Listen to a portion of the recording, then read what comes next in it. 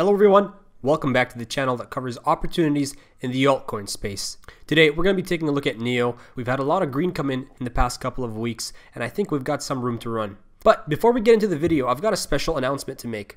I've put together a free mini course to help those of you who are interested in learning how to do what I do. The course covers basic but need to know strategies for long-term success.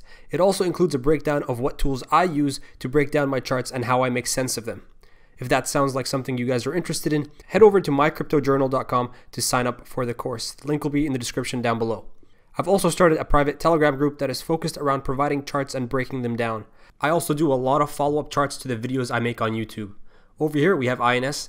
I posted a chart saying that INS is breaking significant support here and looks like it wants to retest the bottom. As we can see today, we can see how that turned out. And I've also got a ton of other charts that I don't post anywhere else.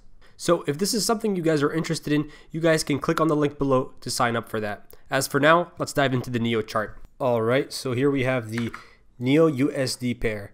I want to take a look at the NEO USD side simply because Bitcoin is making moves towards the upside.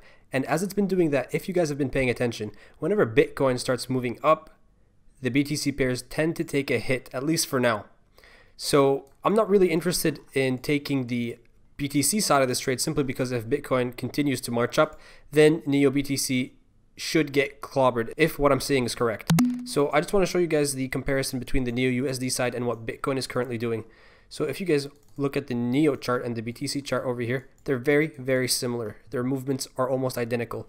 Over here, when NEO was at around $4 or $5, Bitcoin was at 3,700. Nothing crazy over there, and it makes sense. But what's different on the Bitcoin chart over here is that it's currently made an extension. It has an extra move in that NEO hasn't really accounted for, which leads me to believe that NEO is lagging behind.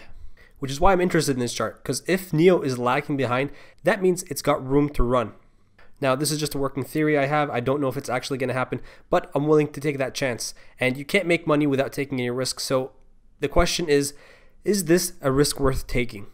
Well, let's look at what's going on the NEO chart so we can understand what is currently going on.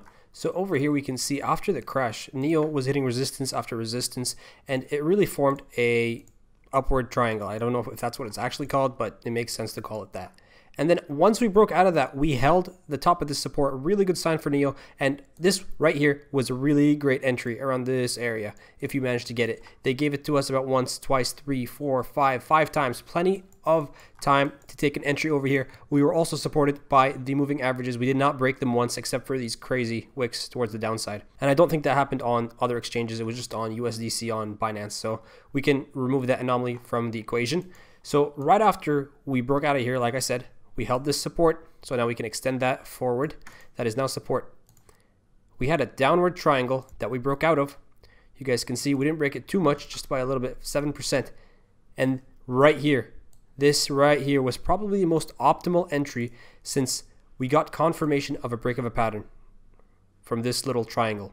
Now, I'm already in this trade. I managed to get in on NEO around 754 or something like that, somewhere around this area. That's what I noticed that NEO could give us potential towards the upside. I am now around 20% up and looking for higher targets. I have not yet taken profit simply because 20% just doesn't do it for me. If the market was a little bit worse, I would probably take some profit here, but it's looking pretty green right now. So I'm really looking to push NEO a little bit higher. I do tend to take profit around the 30 area, and that happens to be around the $10 mark. So you guys can measure that out. That's about 30%. I'm happy taking a portion off of my profits at 30%. But I'm most likely going to push it higher because if you guys pay attention over here on these fibs, these fib retracements, and the course includes a lesson on how to use fib retracements. I break them down quite extensively. So again, if you guys are interested in learning how I'm using these tools, go ahead and check out that course. It's completely free. But as I was saying, we are following these fibs. You guys can see we hit the 236 over here. We have confirmation. We don't have confirmation on the 382, but we do have it over here around 870. Now, we don't have confirmation here, and this is akin to what I'm seeing over here. You guys see how we didn't quite touch it? So right there, it's telling me that the next target on NEO is around $10, and we could have a retrace. Another scenario is that we get another retrace down here to around $8 to maybe $8 even. And if that were to happen, I know exactly where my entry would be. Right there. that would be a nice entry for me to load up some more, because honestly, I don't think I got enough down here. So that's what I'm currently seeing on the NEO chart, and that's my plan if we happen to go lower. I don't think we're going to get it, simply because a lot of other USD pairs are currently pushing. ETC, I think, blew up today, and I'm thinking NEO could be next. That doesn't mean you should FOMO into this move unless you know what you're doing, and that includes understanding risk management and position sizing. Again, it is included in the course, so if you guys want to check that out, it'll only benefit you. Now, what I'm really looking on NEO over here is for it to push up to the $11 mark, and this is going to be a position where I remove most of my NEO holdings, because even though it could push to the $13 mark, which I will keep a small stack around maybe 15% of my position on, just in case it goes up there. And it's not even that big of a move. It's around 15%. So I'm not completely sold on the idea that I might hold some even, because 15% with my holdings right now is kind of negligible. But that might change as we begin to hit these levels, because I might start to see something in the chart that gives me a hint that we're going to be actually going higher. So I'm going to have to play this by ear and see how the chart reacts once we get to these levels and adjust from there.